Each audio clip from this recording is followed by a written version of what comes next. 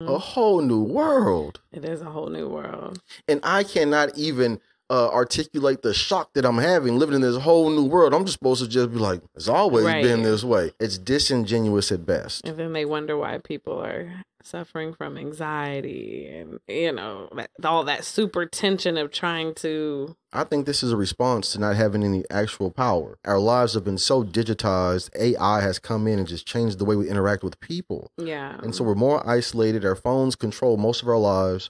And so we're trying to find out who we are. Right. And extreme self-expression is the way we say, I'm here. Yeah. I'm still a person. Mm-hmm. Mm-hmm. But it's some type of perverted idea of what a person is. Yeah.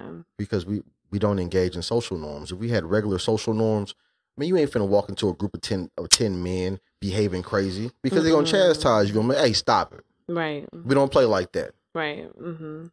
And you're either going to adjust or you're going to adjust. Right. Either way. This is coming from, I've been in the military. I played sports. In every male-dominated space, and we have a thing to do, and we're going to do the thing. How do you identify in a place of confusion? Yeah. By being 100% myself. Hey, man. Yeah. I don't know what you're doing, but good luck with that. I don't play that. You're ahead of the game because some of these teenagers, they don't even have that.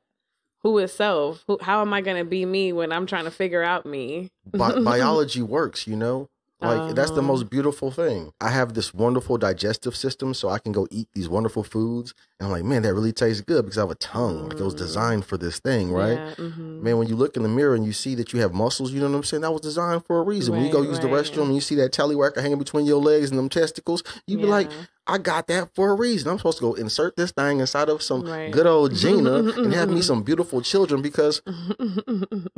being human is good. Accept the natural. Yes. Yeah. Accept what's naturally driving you. Yeah. And then when you change it, then you get these catastrophic events of a young man slapping a girl across the room. Yeah.